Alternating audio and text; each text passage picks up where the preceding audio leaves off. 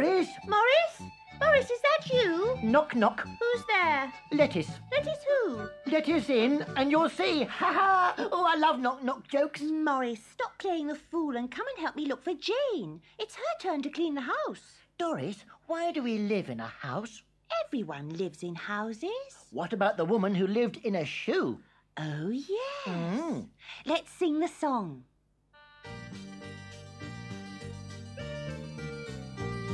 There was an old woman who lived in a shoe. She had so many children, she didn't know what to do. She gave them some broth without any bread. Then she whipped them all round and sent them to bed. Fancy living in a shoe. Maybe the children got under her feet. Oh, Morris. Let's sing it again. Oh, yes.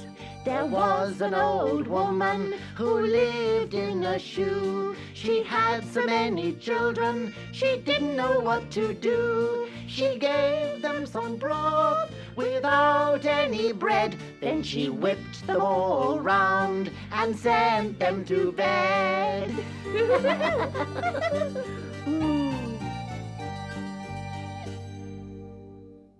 Now, where's Jane? She promised to bring a mop and duster to make the sitting room all tidy. She's probably forgotten. You know how absent-minded she is. Hello, you two. Oh, I've been writing a story in my storybook. Do you want to hear it? Oh, yes. It's called The Brand New Spell. Doris and Morris are always telling me how forgetful I am. And I think they must be right. Just listen to what happened the other day. Doris and Morris went off to a special magician's meeting further down Magic Mountain.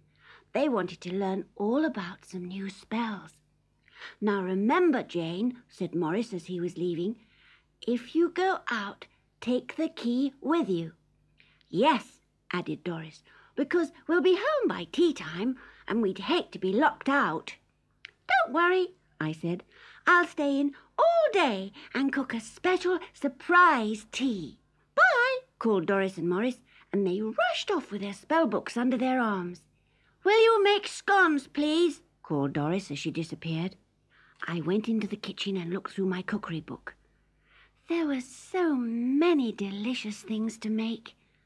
I made chocolate cake and sausage rolls, egg sandwiches and fruit jelly.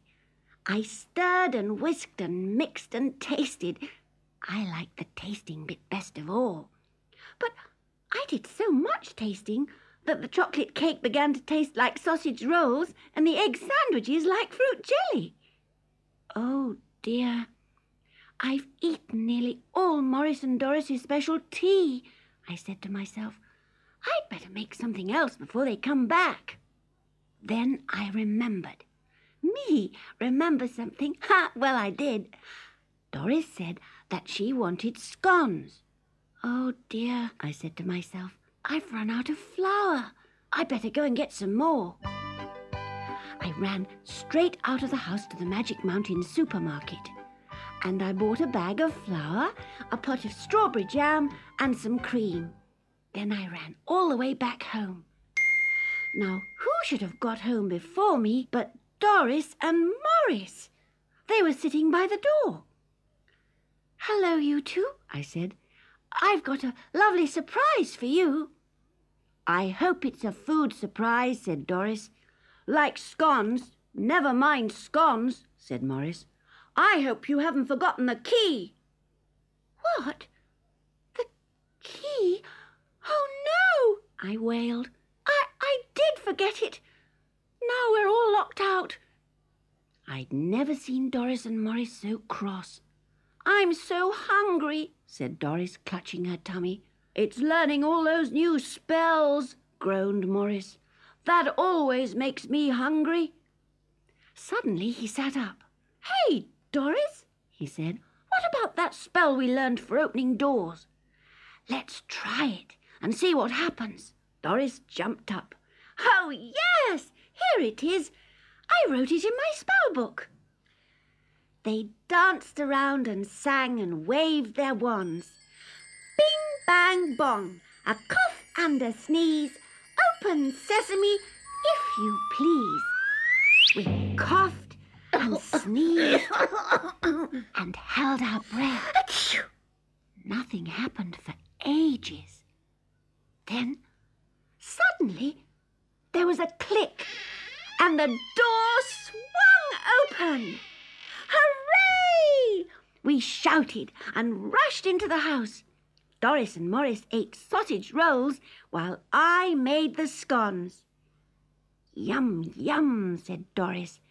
Well, you can certainly remember one thing, Jane, and that's how to cook. Maybe I should try and remember that spell for opening locked doors, I said. But try as I might, I couldn't remember the spell. Can you remember how it goes? Yes. Bing, bang, bong, a cough and a sneeze. Open sesame, if you please. Achoo! Oh, dear, that spell always makes me sneeze. It's not the spell that makes you sneeze, Morris. It's the dust in here. Jane still hasn't done her share of the cleaning. Now, don't fuss, Doris. The house looks very nice as it is. I suppose if we had a new house, it would be all sparkling clean. Could you build us one, Morris? No, but Denise could. Listen to her song. I'm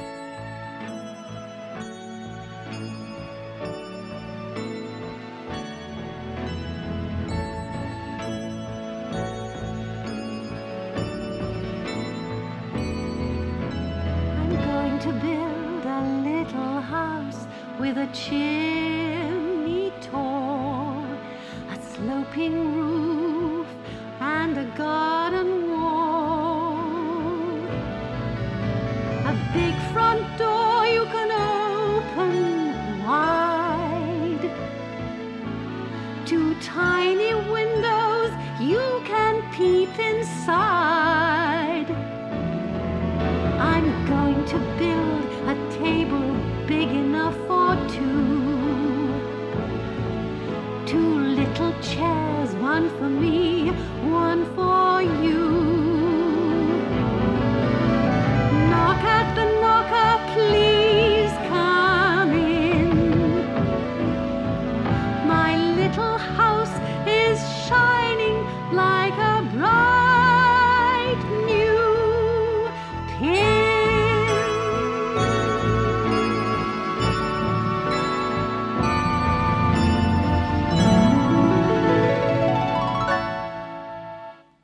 Oh, that house sounds lovely.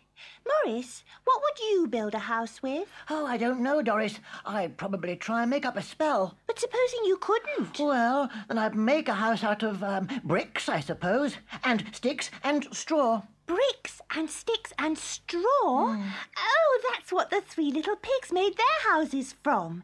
Let's listen to the story. The Three Little Pigs. Once upon a time, there were 3 little pigs who lived with their mother. But they grew and they grew, and as they grew, the house seemed smaller and smaller. The time has come for you to leave home and seek your fortunes, said their mother.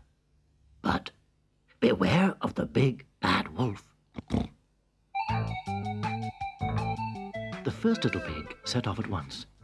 He had not gone far down the road when he met a man carrying a bundle of straw. Excuse me, sir. I would like to build a house, he said. Will you sell me your bundle of straw? The man sold the little pig his straw, and the little pig built his house. And a very cosy house it was. The little pig went in and shut the door. The second little pig trotted quite a way down the road before he met a man with a pile of sticks. Excuse me, sir. I would like to build a house, he said. Will you sell me your pile of sticks? The man sold the little pig his sticks, and the little pig built his house, and a very pretty house it was. The little pig went in and shut the door. The third little pig went far down the road before he met a man pushing a barrow full of bricks. Excuse me, sir. I would like to build a house, he said. Will you sell me your barrow of bricks? The man sold the little pig his bricks, and the little pig built his house, and a very strong house it was. The little pig went in and shut the door. Now the big bad wolf lived in the woods nearby, and he was always hungry. When he came across the straw house, his long nose told him there was a fat little pig inside. He knocked at the door. Little pig, let me come in.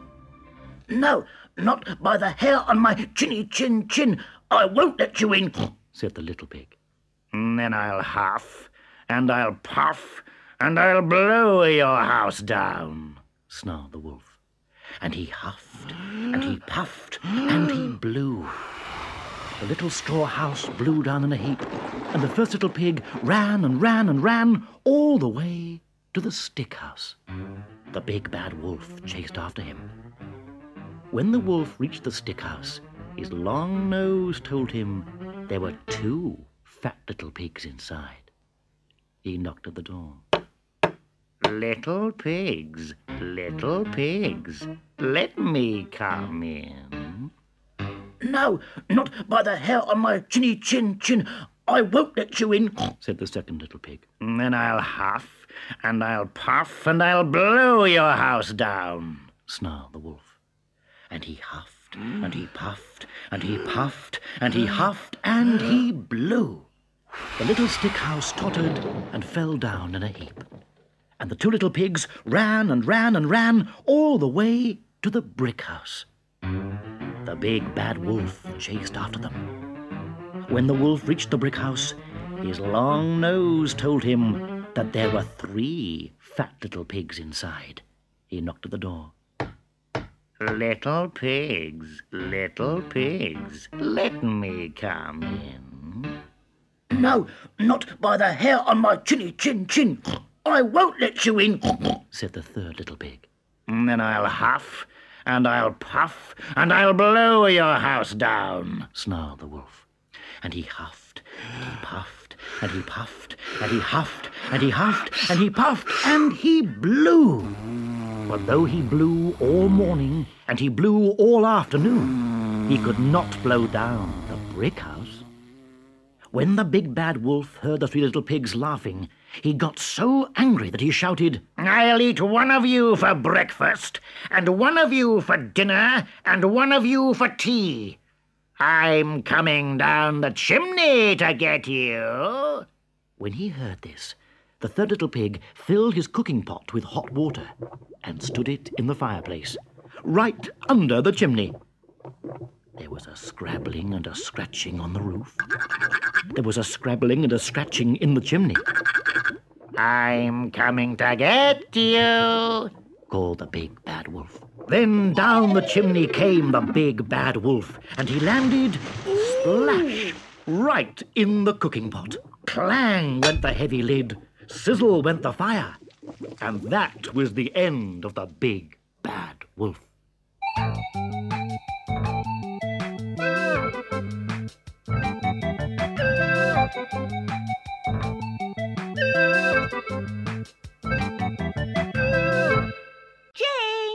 Jane! Oh, where is she? I just have to dust the parlour myself. The parlour? That's the same thing as the sitting room or the front room. Or the lounge? Yes, but the spider in my poem has a parlour. Listen, I'll be the spider and you can be the fly. Oh. The poem's called The Spider and the Fly.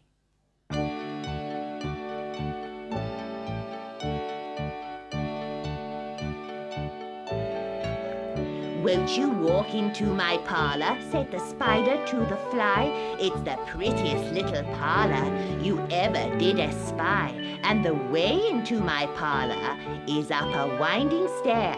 And I have many pretty things to show you when we're there. Oh, no, said the little fly. To ask me is in vain, for who goes up the winding stair will not come down again.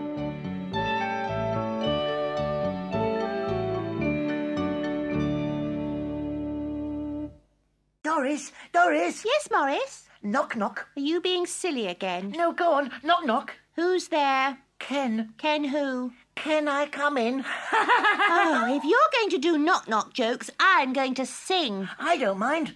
In fact, I'll even join in.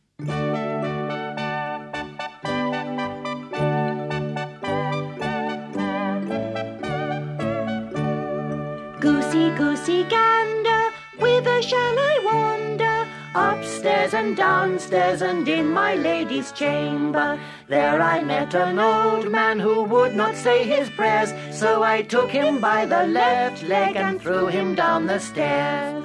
Ah, poor old man, being thrown down the stairs. It's only a nursery rhyme, Maurice. Come on, sing. Goosey, goosey, gander, whither shall I wander? Upstairs and downstairs and in my lady's chamber. There I met an old man who would not say his prayers, so I took him by the left leg and threw him down the stairs. What's that noise? It's the old clock in the hall, silly. 4. 4. Tea time, hooray! Well, if it's tea time, it must be time for a story. Look, here's Denise.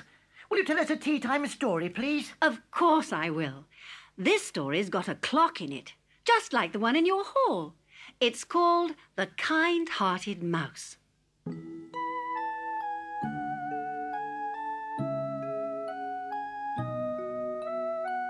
There was once a sad little house that stood all by itself in the middle of nowhere.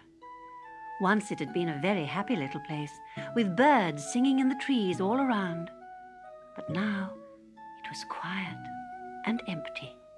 Inside, the furniture had all gone, all except a clock on the wall that didn't tick any more, and a frying pan hanging by the cold, empty fireplace, and a few sticks in the hearth that someone had left there.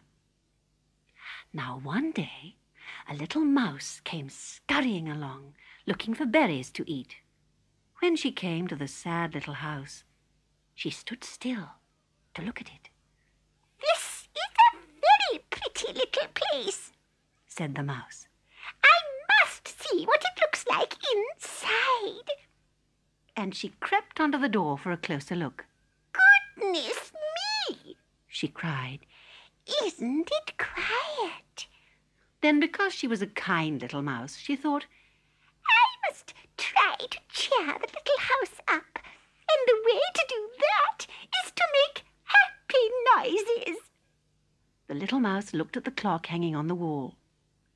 It had a pendulum underneath it, but the pendulum was not moving, for the clock had stopped. So the little mouse jumped up and caught hold of it and began to swing it to and fro. The old clock wheezed and grunted, and then in a very hoarse voice it began to say, tick-tock, tick. Good, said the little mouse. Now, what else can I do? She took one of the sticks of wood and stood in front of the frying pan. She raised the stick and then hit the pan with it, and it made a lovely bong. Tick-tock, tick-tock, said the clock. Bing, bong, bing, bong, shouted the frying pan. What a happy little song, sang the little mouse. 2 blackbirds came flying past the house, and they settled on the roof. Do you hear that lovely music? said Mr. Blackbird. It makes me want to sing too. He threw back his head and began to sing, and soon all the other birds came flying across the field to join in. Twitter, twitter, twitter, tweet! Chirrup, chirrup, chirrup, cheep! Whit, woo! Twit, woo! Ah, ah! Suddenly, a little old man came wandering along into the middle of nowhere. He had all his belongings in a big bag, and he was wondering where he could find somewhere to sleep that night. Then he stood still. Just in front of him was a little old house, and coming out of the little old house was the prettiest song he had ever heard. Tick-tock, tick-tock, bing-bong, bing-bong, what a happy little song, and all around him the birds sang. What a lovely, happy house, said the little old man. I think I would like to live here forever and ever. Then he pushed open the door and went in. He drew the sticks together and made a fire. He took out his little kettle and his little teapot and made a pot of tea He fried his bread and bacon in the little frying pan, and afterwards he threw breadcrumbs to the birds and bacon rind to the little mouse. And they all lived together in the happy little house.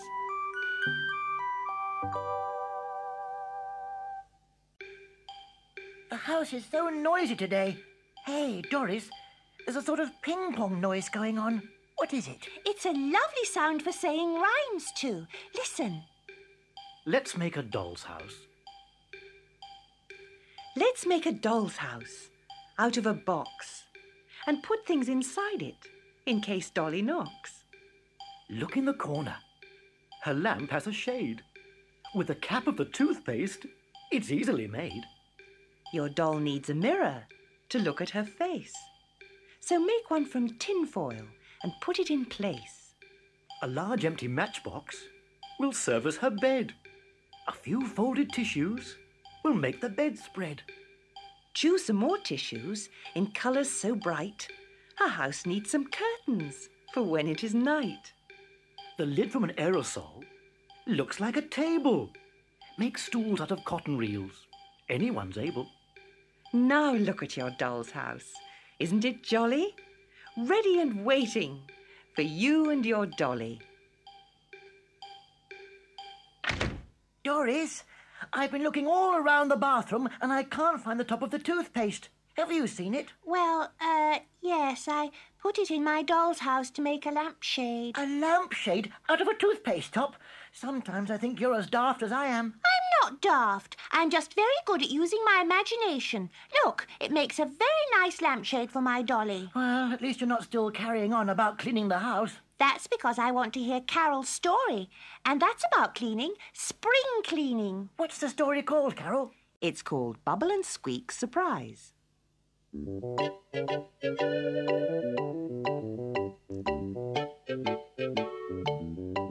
One day, the two starfish, Bubble and Squeak, were helping their mother to do the spring cleaning. When we've finished, she said, there'll be a surprise for you. So Bubble and Squeak worked very hard making the windows shine. Look, here's Slippy the eel, said Bubble. Hello, Slippy, said Squeak, giggling. Why don't you help us with the spring cleaning? Slippy had a brush tied to his head. He wriggled up and down the chimney and swept out all the sand. There was a knock at the door. It was Carlo the crab and Ollie the octopus. They had brought some wallpaper. In here, please, said Mother. Oh, Squeak, said Bubble. It's for our bedroom. That's our surprise. Squeak stayed to watch. Carlo cut out the wallpaper with his claws and Ollie pasted it with his long arms. Then he put the wallpaper on the wall 3 pieces at a time. He worked so fast that the job was soon done. Thank you, said Mother as the workers left. Now we can have lunch. Bubble, where on earth has Squeak gone? Squeak was not in the lounge, or the kitchen, or the bathroom. Then Bubble heard a funny scratching sound in the bedroom. Squeak was stuck behind the wallpaper. Phew, he said. I thought you'd never hear me.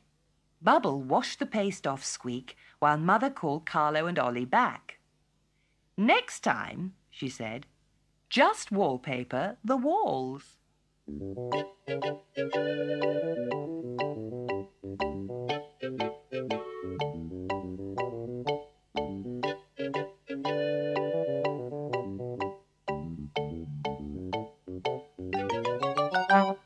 Morris, have you seen the top of the toothpaste? Yes, Jane. It's in Doris's doll's house, pretending to be a lampshade. Jolly silly, if you ask me. It's not silly. Yes, it is. No, it isn't. It is. Isn't. Please don't argue, you two. Ever since I've been here on Magic Mountain, you've been such good friends.